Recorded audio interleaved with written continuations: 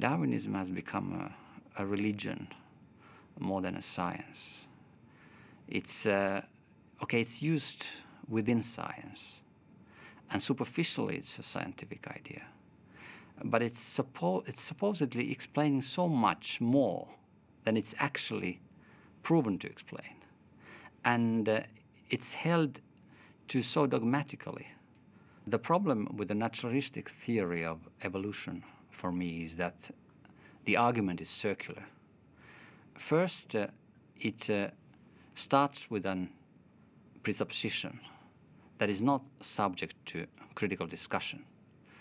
Then it interprets the facts in terms of these presuppositions. And then it uses these interpreted facts to prove the presupposition, so that in the end it has not proved anything.